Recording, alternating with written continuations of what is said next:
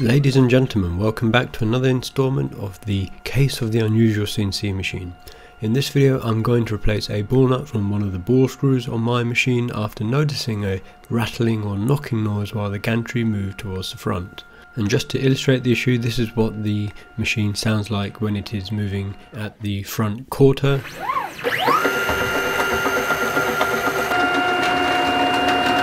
And this is the comparison when it is further away.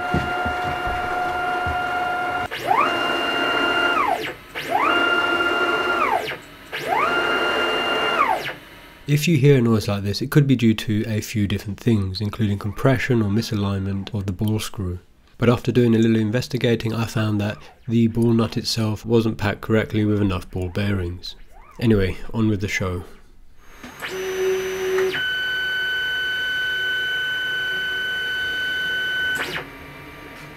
So I realised there was a clicking noise to the left hand side as the machine was moving forward, and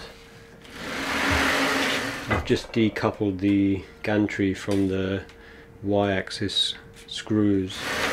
I thought at first maybe there was something wrong with the ball screw thread itself. It may have been too long on the left hand side, it was pinching and maybe bending the screw, but actually what I found is the nut on the left hand side is a little bit loose, and I'll just show you those. So this is the one on the right hand side.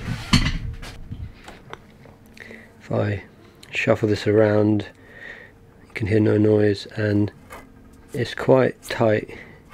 It only turns a couple times if I spin it.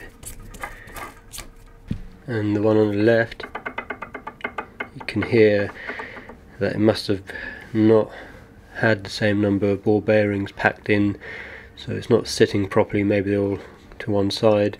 And if it's also very loose, and I've also managed to cut myself.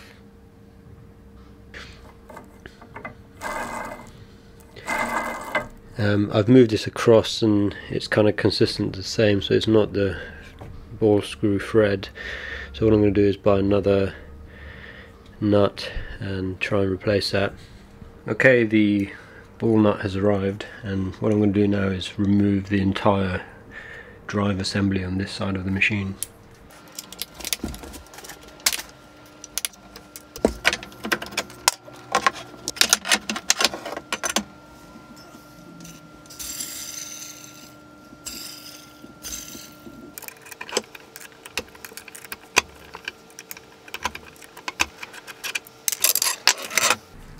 Okay, so this is the ball nut of the sent me a dud one. Be really careful not to push these orange bits in.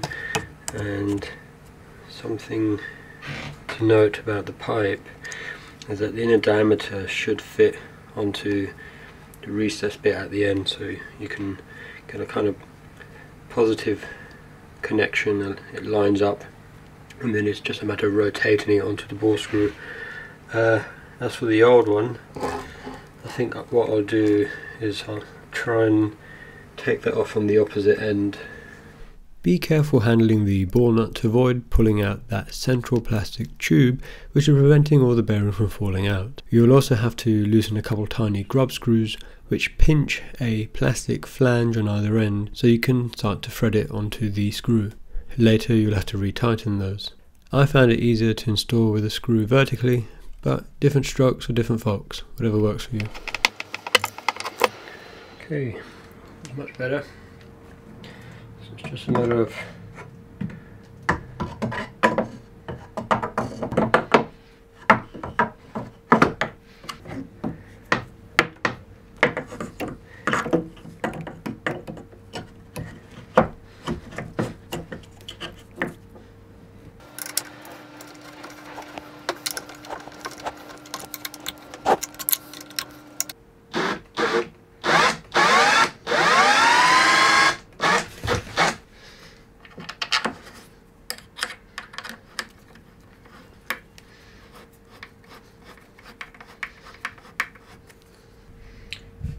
it's all assembled as it was. I'm going to move the gantry to the front of the machine and compare the noise it now makes with previously.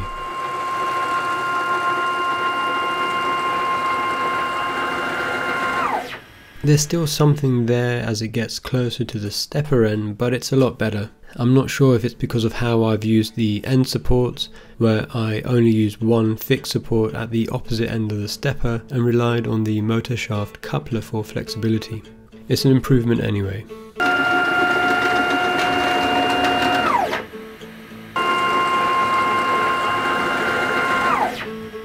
I'm going to leave this video here, and in the next one I'll perform some accuracy tests and share my findings. Thanks again for watching, be good and have a nice holiday.